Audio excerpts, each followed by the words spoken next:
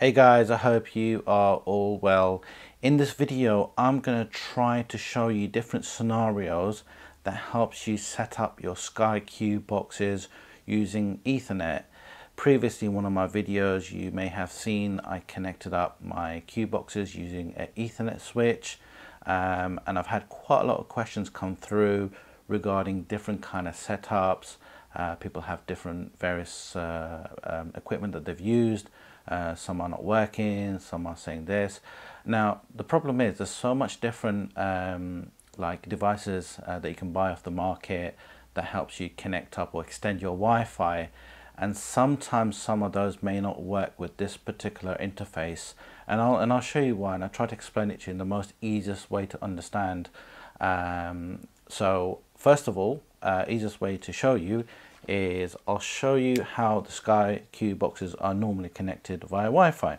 Okay, excuse my drawings, I wasn't very good at art in school, so I'll try to keep it simple. So you've got your main Q box, right? So that's your master box rather. Okay, then you might have a mini box, and let's say you might have another mini box if you have another room, and normally they'll be connected over Wi-Fi. Okay, and then obviously you'll have your router. So for the benefit of, you know, keeping it simple, R means router. Okay, and that could be a Sky router or a BT or Virgin, whoever, yeah, any internet provider. That's how the normal setup will be. Now I'm going to show you how I've got my boxes connected. So you may have seen in the video previously, but let me show you again. So I've got my router, it's a Sky router. Okay, then I've got my main box in my living room.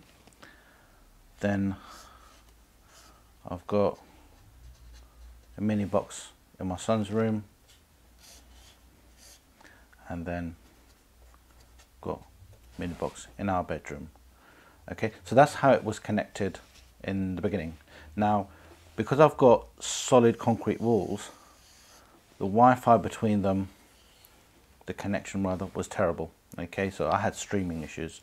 So what I did was I got myself an Ethernet switch, okay, it's a box with loads of ports in them, okay, and then what I did was I got Ethernet cable, Cat5 cable, and I ran an Ethernet cable to each of my Q boxes and the router. Okay, so this was acting, well, this rather is acting as a main hub, and everything runs through that. It's a bridge, and then it connects us. So everything is connected together by Ethernet, and it forms a mesh. So mesh, the easiest way to explain it, again, I'll try to make things sound non-technical so people can understand. Mesh is like when all the items are connected, they form a bond, like a family. Okay, looks a bit like that. Could be a square, I'm just making a circle. So they form a connection between them and they're happy. Okay, a mesh could either be 5 gigahertz or 2 gigahertz. The difference between them, right, easiest way to explain it. So 5 gigahertz is a stronger connection, okay, stronger Wi-Fi connection, but over a shorter distance. 2 gigahertz is a slightly weaker connection, but it travels further. Okay, so depending on your router may have 2 different dual bands, so you probably hear dual band all the time. It will switch whatever it wants between them. So if it's easier to connect up shorter, it will switch to a 5 gigs. 2 gigs will be longer, but obviously the connection will be weaker. The Sky boxes, they all connect up using 5 gigs between them. 5 gigs between them. All right. So in terms of you know, distance wise, it may not reach as far, but then remember it's also got 2 gigs built into it, so it can reach to another device over a longer distance. But let me just simplify this down, okay? It may be a lot. So I'll give you scenarios of different scenarios different viewers have asked me questions about, okay? So one of them could be, I've got my router, okay? So let's do the Sky ones first, and then we'll move on to the third party. Again, I'm going to keep this complete unbiased, so I'll give you different scenarios so you can understand. So you've got your router here, which is the Sky one, okay? You've got your main box over here, and you've got your mini box over here, okay? Now, let's say you can run Ethernet from your router to the main box, which is okay. But this mini box running an Ethernet is a bit complicated too. It might be too far away, you're gonna have to drill holes and whatnot. That's absolutely fine. So this and the router and the main box can be Ethernet, and this could be over Wi-Fi. That's not a problem at all. So what you're doing is helping the mini box by taking a leg of the Wi-Fi out, yeah? So rather than it all being on Wi-Fi, you're helping the main box being directly connected, and this one then it will have an easier time connecting together, okay? So that's one way of doing it.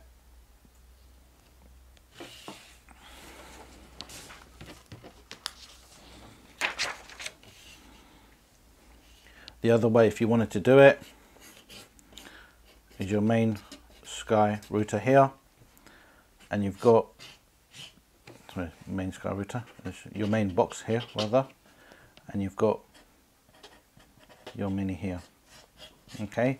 So let's say it's hard to get a cable from there to there, you can connect these two up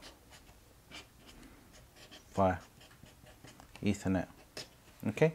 That will work. So remember, them two is Wi-Fi and them two is Etherneted. So another question I get asked quite often is somebody will have their house, excuse the drawing, it looks like a rocket, and that's the house, okay? And they've got the main queue in here. What they've got is a garden, and they've got a little outhouse, man cave, whatever you want to call it, in the other side of the garden, and they want to put a mini box here. Now, Wi-Fi most certainly will not work. Wi-Fi does not travel over open air, okay? The reason why Wi-Fi works in your house because it bounces off the walls and, you know, goes to different devices and stuff like that, but yeah, it won't travel over your garden.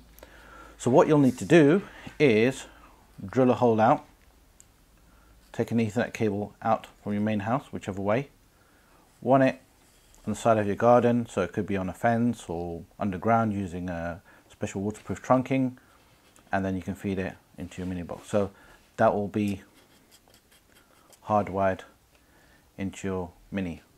Also remember, if you had a Sky router, or if you've got a Sky router, when it's connected up like that, your mini, all right, this will only work if you've got a Sky router. Your mini will act as a Wi-Fi hotspot, okay? So potentially you could be giving this outhouse Wi-Fi, okay? This will only work via a Sky router, and the reason is, remember that mesh thing I was talking about, because they're part of the same family, okay? So these will recognize each other. If you've got a third-party router, for example, if there was not Sky, you can do it exactly the same way, not a problem at all, but it won't give you this Wi-Fi hotspot, okay? So yeah, you can extend your Wi-Fi this way. The other question I get asked quite often, I am going to emphasize on this, is I have my main box, okay, then I've got my router, then I've got my Mini. Okay, in this room, let's say it's a bedroom, whatever you want to call it, I've also got a PS4 or an Xbox. Now, what I want to do is connect up this main box by Wi-Fi. I'm going to get a better pen in a minute. This one's starting to run out. Okay, I'm going to connect this one up to the Mini by Wi-Fi.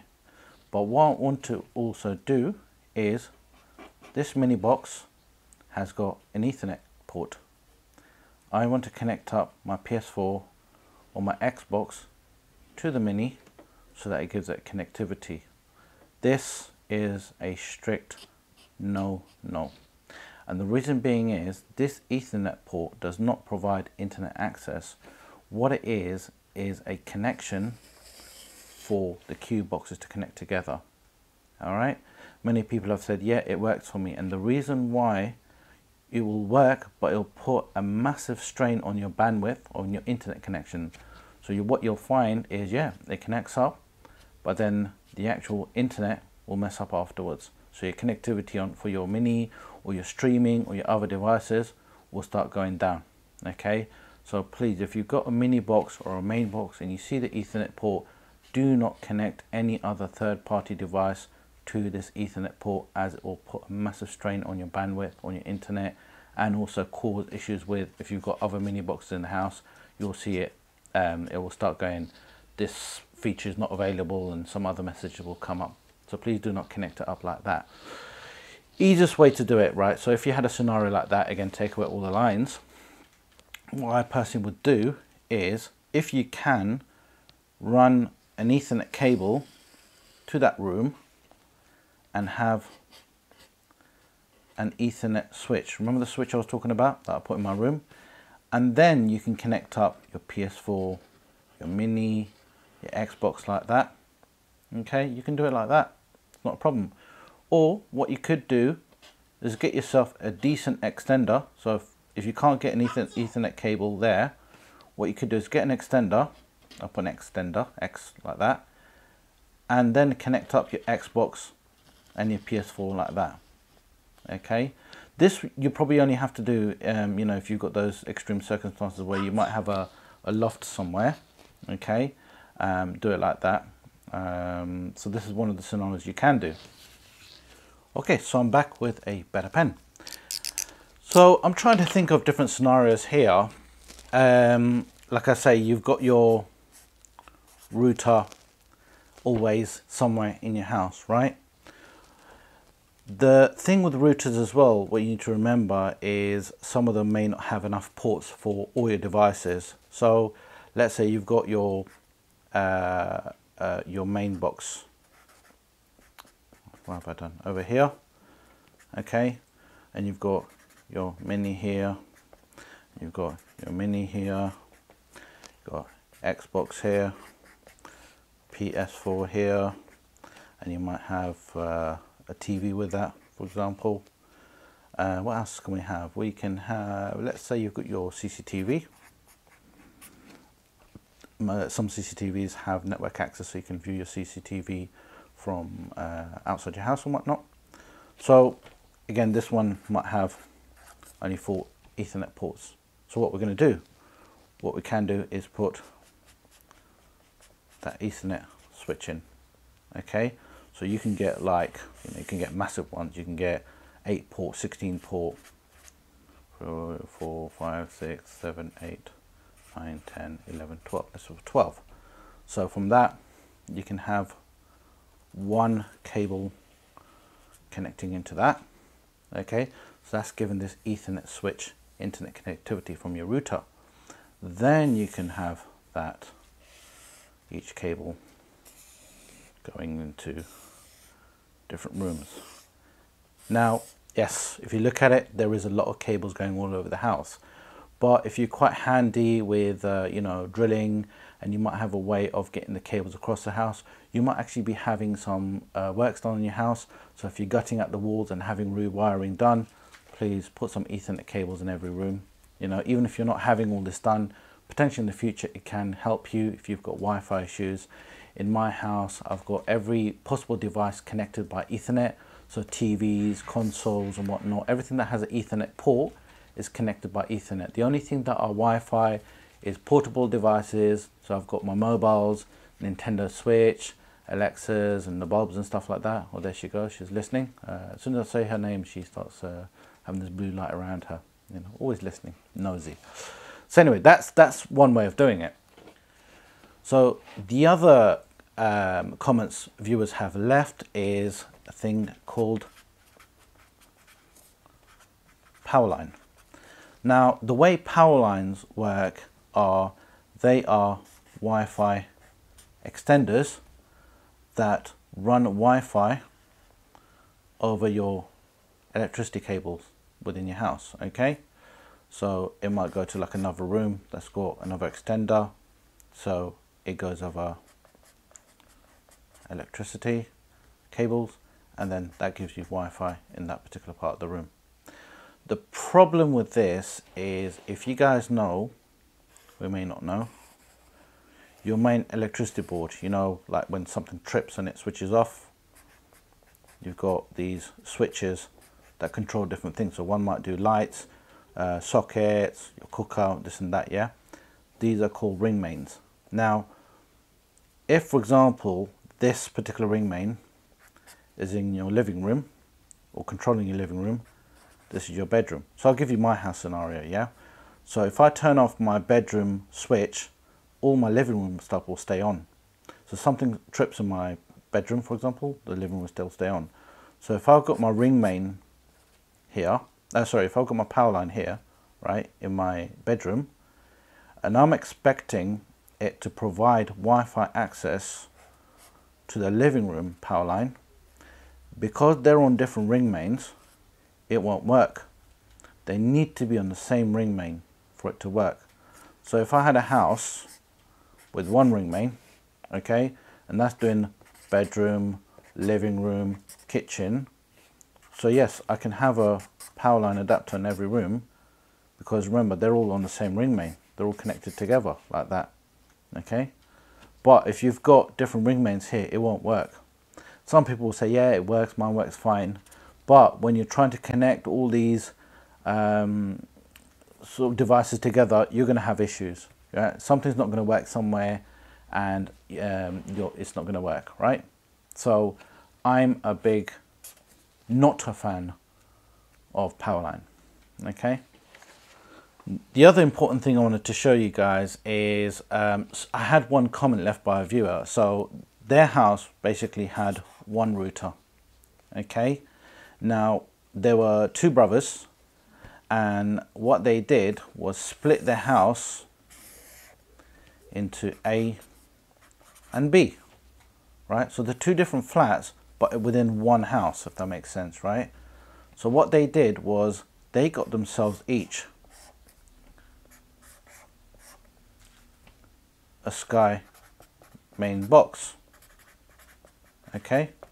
So let's say his name was John and his name was Bob, okay?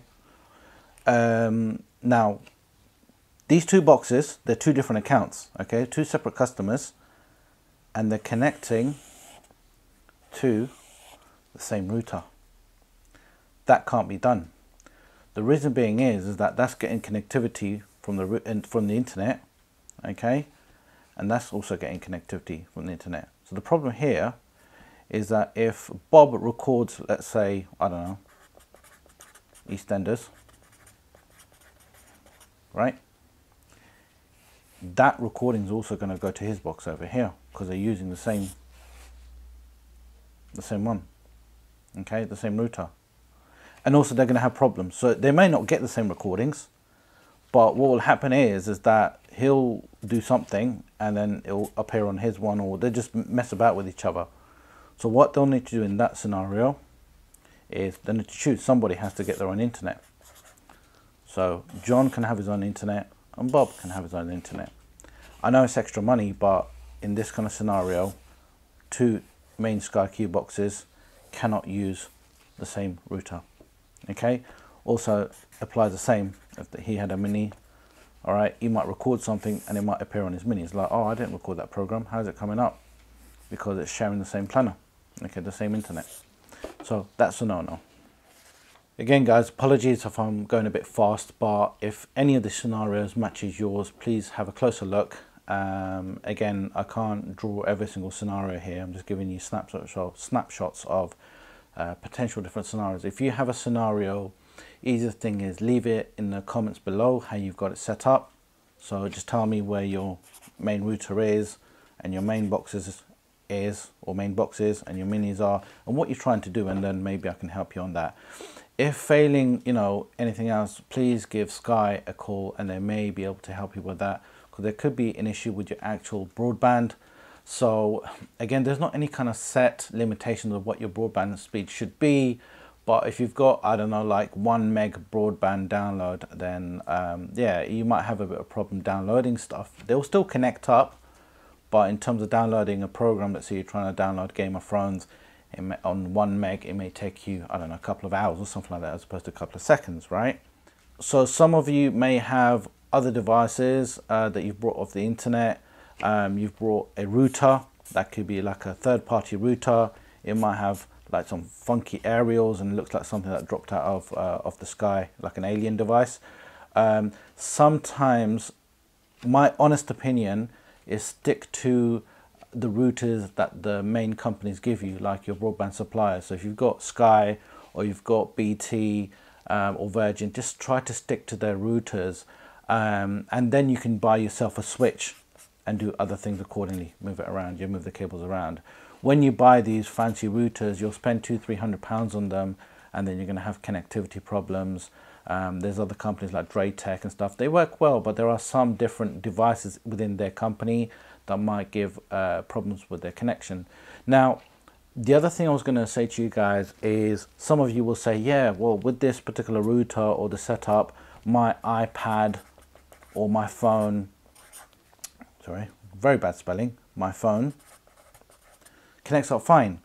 So yes, it will connect up, giving you internet access, but when it comes to mesh device or mesh system, it works differently, right?